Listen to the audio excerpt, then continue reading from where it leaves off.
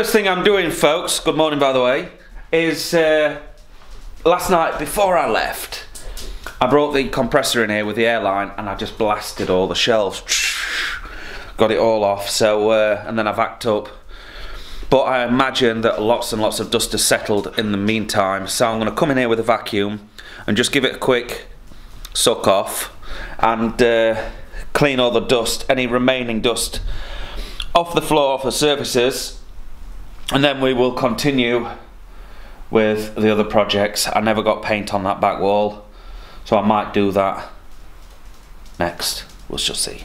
Well, I've been pretty busy, boys and girls, so I got that wall painted. You can just about see it there, look. And also painted the blockwork up top, but it still needs another coat or two. And then as we come across around here, I've replaced the kitchen sink and fitted a little shelf for the stereo to sit on. The cupboard that came out of the toilet's been put up there, the microwave, the kettle, everything's there. And then I noticed something on this wall, look. You see the water actually pouring out of the wall. So on the other side of this wall is a lean-to. Look, it seems to be coming through that hole there.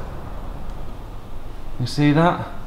So I think that the flashing against this wall's given up and it's all leaking and running down here on the inside, and all this moisture down here, that's all from the other side of that wall.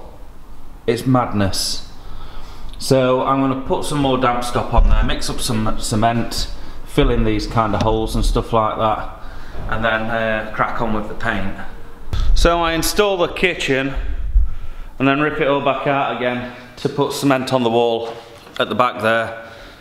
You can see Stu's been up on the scaff painting the top section and some of the roof rafters, and I've been back up there as well with the cement, just filling in the holes. I know it's a bit of an arse about tip way of doing it, but well, the holes tend to show themselves once we've got a little bit of paint on the walls. And I filled a big gap up here where I took out that old cast iron downpipe, and I'm just going to shoot up there now and bung a little bit of expanding foam in this hole here, and then that should about be it. So we're not captured much today in terms of footage because we've been decorating. It's pretty boring. Stu's just moving the van for me so I can get out. I've got to go and pick the kids up, and I'm going to try and drop them off at the old Queen's, and any luck get back down to do a bit more painting down here. We shall see. It might be a random situation, but he's waiting for me to go, so let's go and get the kids. Bit of a change of plan now, Abs. What we having? Tea and biscuits. Tea and biscuits, that's the kettle boiling in the background. So we're going to have tea and biscuits and then see if Nanny's in. Yep, my idea. Oh, was it? It was my idea. I made it back to work. Session IPA from Red Willow. The Mosaic, weightless I believe it's called. It's excellent. It's 20 to 5, but having said that, the paint's dry on this back wall and I found the projector. So I'm just rigging up the laptop to see if I can get a program to use this machine and project the logo onto this wall. God, just had the shock of my life. Moving everything around and the freaking tripod tipped over, the Canon landed on the floor. Thankfully, I always have a lens cap on, and by Jove, am I a lucky man, the lens cap hit the floor first, came off, cushioned the blow. Anyway, panic avoided. We've got a computer set up here and it's projecting. I'm waiting for the sun to go down, which is crazy, and I feel like it's a little bit keystoned, but we did get it projected onto the back wall. Now it's bright and sunny, so it's going to be difficult for the camera to pick this up, but trust me, it is up there, the Harrison's Brewery logo. You should just be able to kind of make that out. But you'll definitely see it once I start drawing the logo on.